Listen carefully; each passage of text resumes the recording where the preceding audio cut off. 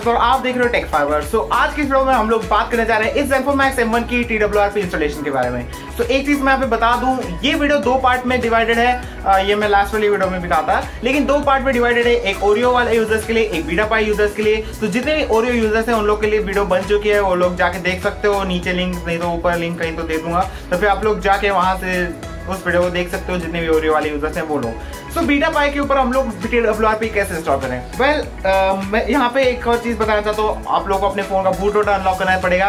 एक चीज मैं यहाँ पे बता दूं, मैक्स M1 के लिए अभी तक कोई भी ये कस्टम रॉम नहीं बना है, तो फिर आप लोग पहले सोच लो, फिर अपने कदम उठाओ। और साथ ही साथ अगर आप लोग बूट लोडर इसका अनलॉक भी करते हो तो आप लोग की वारंटी जाएगी, आप लोग को OTA नहीं मिलेंगे, आप लोग रिलॉक नहीं कर सकते बूट लोडर को, जैसे हम लोग मैक्स M1 के ऊपर करते थे और अनऑफिशियली अनलॉक कर लिया, अनऑफिशियली लॉक कर दिया, एंड देन जाके दे दिया सर्विस सेंटर में कुछ काम हुआ, तो वो चीज आप लोग इसके ऊपर नहीं कर सकते। तो पहले सोच लो फिर कदम उठाओ।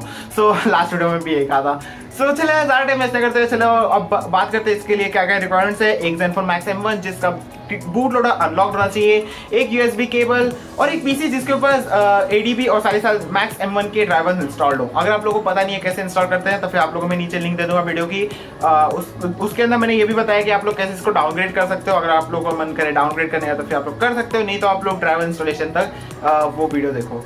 सो वीडियो देखने के बाद यहाँ पे आना और स्टार्ट करते हैं यार इस वीडियो को। और चला यार ज़्यादा टाइम वेस्ट नहीं करते, चलिए इस वीडियो को स्टार्ट करते हैं। So as you can see guys, ये मैं Zenfone Max M1 जो भी चल रहा है स्टॉक एंड्रॉइड 9 बीटा पे। तो यस, बीटा पाई अपडेट जो इसका है वो उसके ऊपर मैं चला रहा हूँ। सो अब मैं आप लोग बताता हूँ आप लोग कैसे इसके अंदर TWRP इंस्टॉल कर सकते हो। इसका TWRP इंस्टॉल करने का तरीका थोड़ा अलग है।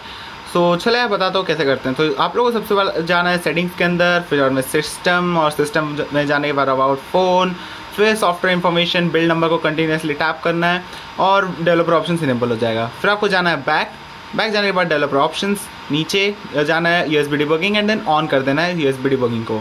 और एक बार अगर आप लोग इसको भी टैप कर दोगे तो भी कुछ मतलब प्रॉब्लम नहीं होगी। फिर उनमें आप लोगों को USB केबल लेना है एंड देन अपने फ़ोन को कनेक्ट कर देना है। सो इसको कनेक्ट कर देते हैं। और अगर आप लोग के फ़ोन पे भी कोई ऐसा पॉपअप आता है तो आपको करना है always allow and then okay, और फाइल ट्रांसफ़र के लिए कर देना है येस। अब आप लोगों को अपने फ़ोन को रख देना है साइड में। अब आप लोग को अपने PC के ऊपर सबसे पहले तो जो विंडो आ रही है उसको मैं निकाल लेता हूँ। सो अब PC के ऊपर आप लोगों को करना क्या है, आप लोगों को ओपन करना है CMD को, I mean command prompt. So command prompt open करने के बाद आप लोगों को कुछ ये ऐसे कोड्स टाइप करने हैं, ADB devices and then enter.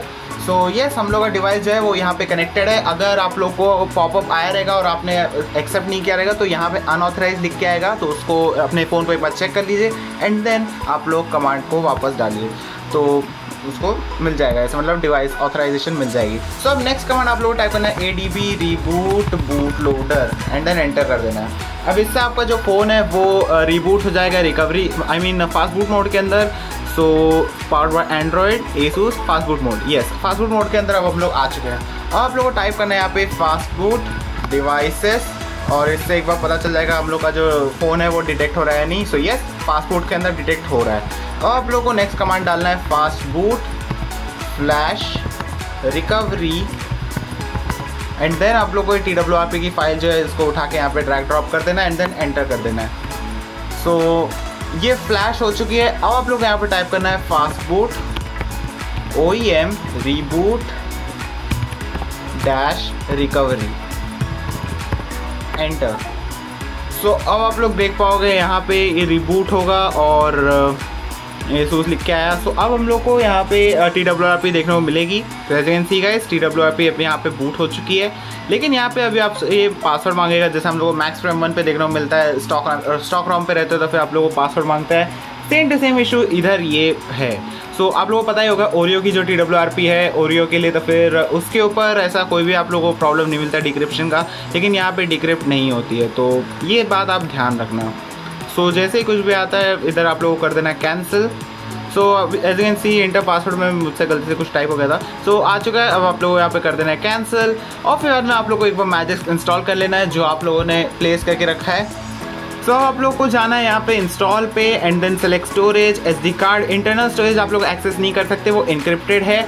और माइक्रो SD कार्ड को सिलेक्ट करके आप लोगों को कर देना है ओके। और जहाँ पे भी आप लोग ने मैजिक की जिप फाइल को स्टोर करके रखा है वहाँ पे आप लोग को जाना है। सो मैजिक को सिलेक्ट करते हैं, इसको फ्लैश कर देते हैं। सो मैजिस को फ्लैश होने के लिए नॉर्मली 1 मिनट से कम लगना चाहिए टाइम, तो फिर इसको फ्लैश होने देते हैं। So as you can see guys, अब यहाँ पे मैजिस पूरी तरह से फ्लैश हो चुका है और आप लोग टैप करना है रिबूट सिस्टम और अब हम लोग बूट कर जाएंगे स्टॉक 9.0 Zen UI के अंदर और बस हो गया काम। अब USB केबल को भी डिस्कनेक्ट कर दो और रिबूट होगा तो आप लोगों का वही होम स्क्रीन आएगा जिसके अंदर अब मैजिस रूटेड है और साथ ही साथ आप लोगों का जो फ़ोन है उसके अंदर TWRP भी आ चुकी है। तो यही था इस वीडियो के अंदर। अगर आप लोगों को वीडियो पसंद आए तो प्लीज लाइक करना, जरूर सब्सक्राइब करना चैनल को और मिलता हूं आप लोगों को नई वीडियो में। तब तक के लिए बैकग्राउंड भी चेंज करना जरूरी है और साथ ही साथ नई वीडियो डालने का टाइम भी आ चुका है मैक्स प्राइम 1 यूजर्स के लिए। तो बस इस वीडियो में बस इतना था। आप लोगों को मिलता हूं नई वीडियो में, तब तक के लिए बाय टाटा, सी यू। मिलता हूं आप लोगों को नई वीडियो में, बाय एंड टेक केयर।